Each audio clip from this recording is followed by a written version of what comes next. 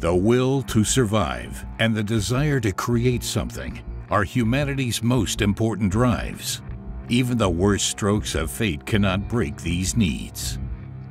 In the upcoming City Builder strategy game, New Cycle from Turkish developer Core Engage, it is up to you to prove that these drives will always exist.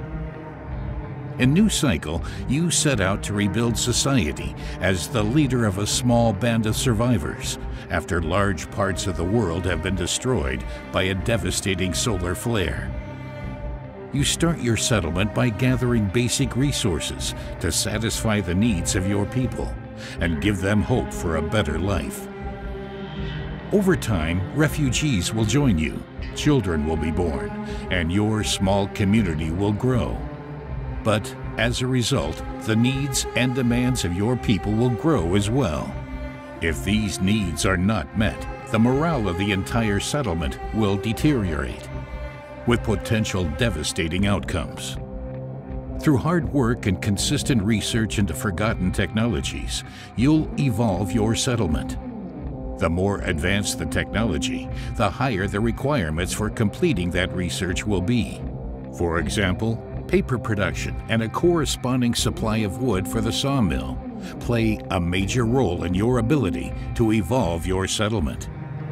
In addition, some research branches build on top of each other.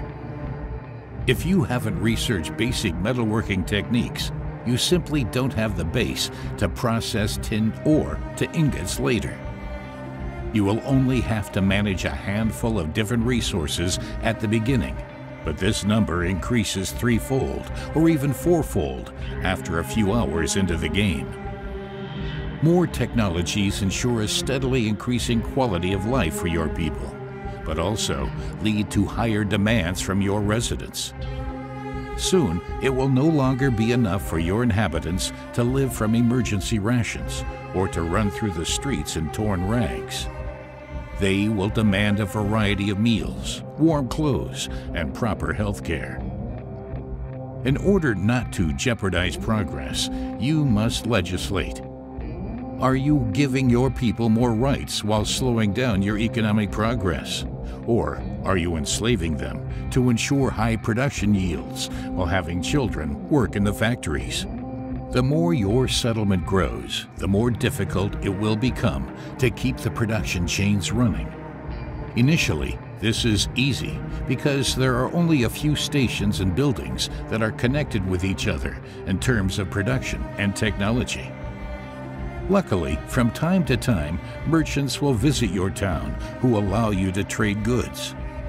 As you progress, you'll need to weigh up exactly how many hunter-gatherers you really need to maintain basic supplies. This is because more advanced buildings need more staff and also better trained residents, such as craftsmen or specialists. With time, the power supply for your settlement also becomes a cosmos of its own. If you position your wind turbines well at the beginning, you'll be set for the future. But you can't always rely on the wind, and further into the game, you will have the opportunity to produce larger amounts of electricity via coal-based power plants. In addition, some buildings later in the game, such as mines or smelters, consume a lot of power, which automatically leads to bottlenecks. Also, random sandstorms can have a massive impact on the efficiency of your wind turbines. An event like this inevitably leads to the question, which buildings do you shut down in order to not put the power supply of your most important infrastructure at risk? And how will your residents react to smaller food rations or to strenuous extra shifts, even if it is only for a short time? The morale of your residents is not the only challenge. Harsh winters, sandstorms, droughts, and other natural disasters pose a constant threat to your fragile community's efficiency and health. Of course, there are also glimmers of hope. Completing tasks brought to you by your residents or visitors is always a welcome morale booster.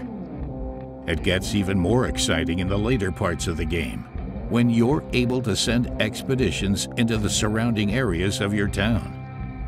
You never know what resources and opportunities your scouts will encounter on their journeys. Maybe they'll find valuable resources that you can mine, or even a particularly rich hunting ground.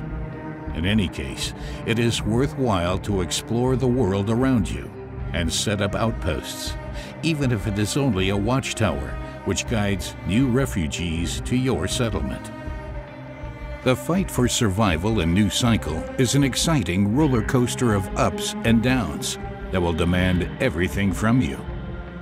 Only smart city planning with constant development, quick problem solving, and the courage to make hard decisions can ensure the survival of your settlement. Core Engage's debut title takes the best from other well-known city builder games, but at the same time, the developers make sure to give the genre its own spin to make New Cycle's gameplay unique. The game will release in early access on January 18th, offering a sandbox mode, as well as a campaign that acts as both a large-scale adventure and tutorial that will teach you everything you need to know to succeed in the more challenging scenarios. Prepare to take drastic measures to save these cities from their demise.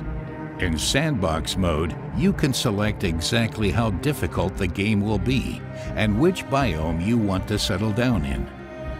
Each biome available at the early access launch offers an exciting mix of advantages and disadvantages. For example, if you choose the mountainous region, you will have to deal with harsh winters and less food, but you will have significantly increased yields from mining. So, would you like to take a closer look at New Cycle from Turkish developer Core Engage? Wishlist the game today so you don't miss out on news and the early access launch on the 18th of January.